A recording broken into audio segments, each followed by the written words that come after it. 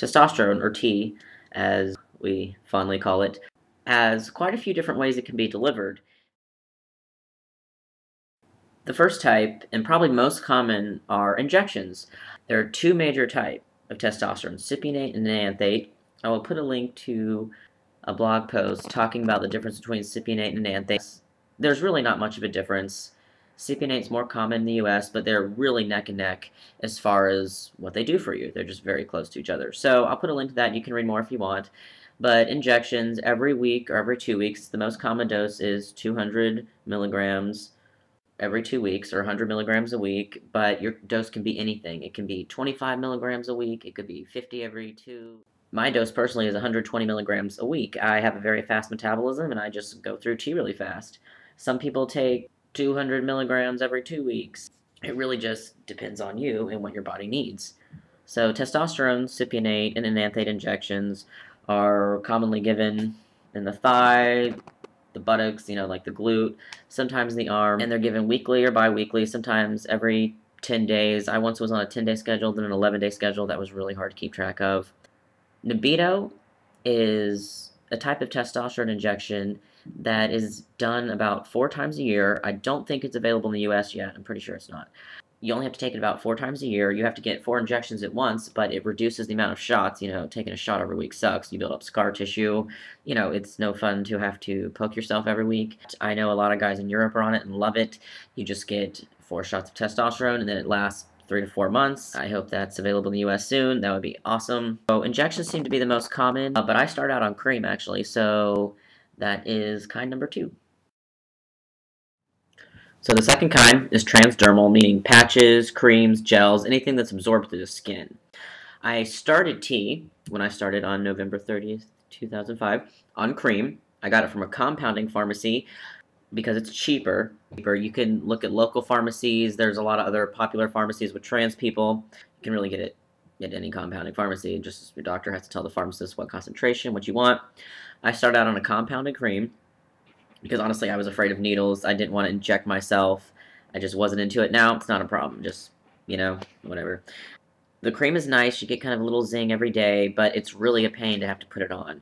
And you have that chance that you could transfer it to a female partner. They don't want that, obviously. So I started out with the cream. I was very happy with the changes. A lot of people think cream doesn't work as fast as shots. I would argue with that. I had another friend, a trans guy, start tea on the same day as me, but with injections. I started with cream. We were just neck and neck with our changes. The only thing that didn't happen for me was my voice didn't drop as fast as I wanted to. So in the 4th month, I was also just tired of putting on cream every day. In the 4th month, I switched to injections, and my voice dropped like right away. But that's me personally. Some people have great results on cream. Some people do their entire transitions on cream. Some people start on injections, then go to cream later for maintenance. So they'll do the injections during their puberty, during their major, changes, and then, later on, just to maintain their T levels, they'll do cream.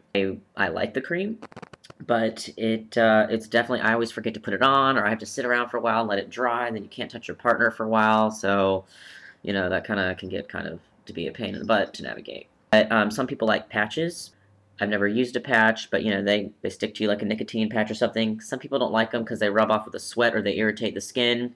There are also name brand creams and gels, like Androgel is a popular gel. Testum is another one. So those are good alternatives if you don't like shots. Testum and Androgel are really expensive, like $200 a month if you don't have insurance, and most insurances will not cover testosterone unless, you're listed as male. But I had the problem of being listed as female when I had insurance back when I lived in Florida. I think the cream is a great option.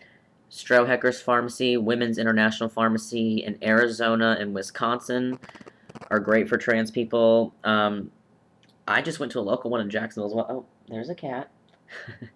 But a lot of places will do that. So you can get cream in lots of places. It's a really good supplement. I really like the cream. It just didn't put my voice where I wanted to. And I like the injections, even though you get kind of like the ups and downs. They're just a little bit easier for me personally to remember to put on. Some people are really good with routines and putting creams and lotions and doing all this stuff. I'm not one of them. So it's definitely a viable, good alternative. I would not knock the cream, and I would say it's definitely can compete with the injections as far as, your transition goes. The third type of testosterone delivery method is sublingual. That means oral, like taken by tablets. It is not a very common delivery method, at least in the US. Tablets and other oral delivery methods of testosterone tend to cause some problems on the liver. Testosterone already affects the liver, so that just kind of adds to the risk.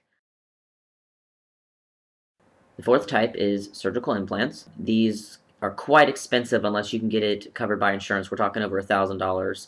I don't have any personal experience with the surgical implants, so I'm very interested in them once I can get some good insurance. But I do have some friends that have tried it and they really love it. It's a minor outpatient procedure. You just check into the hospital.